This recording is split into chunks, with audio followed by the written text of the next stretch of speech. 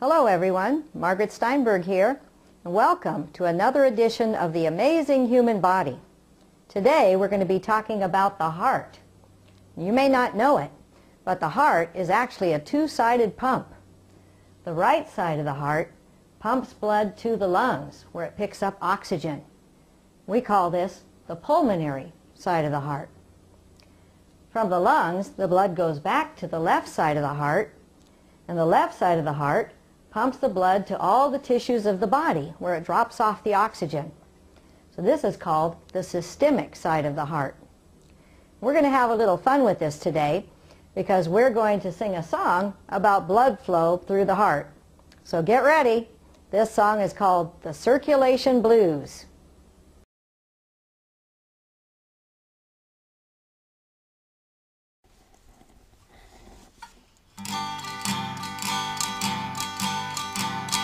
I gotta learn the blood flow through the heart, circulation blues.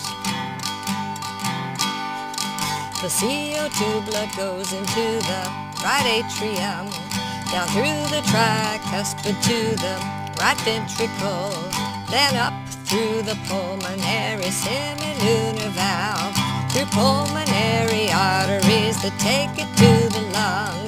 Inside the lungs is where the gas exchange begins. Blood drops off CO2 and picks up oxygen.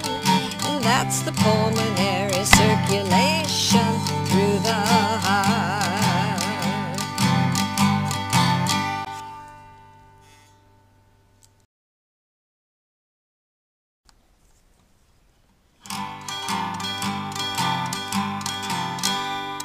The oxygen-rich blood makes its way back to the heart, through pulmonary veins to the left atrium, through the mitral valve to the left ventricle, then to the aorta through the aortic valve, to arteries, arterioles, and capillaries. Then blood picks up CO2 and drops off oxygen.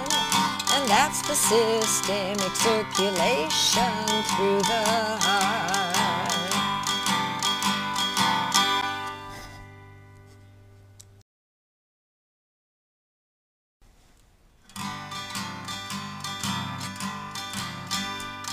The CO2 blood has to get back to the heart. The capillaries merge into larger venules. The venules converge into even larger veins, into the vena cava to the right atrium.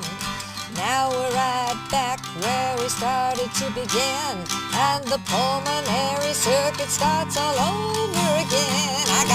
Gotta learn the blood flow through the heart, circulation blues.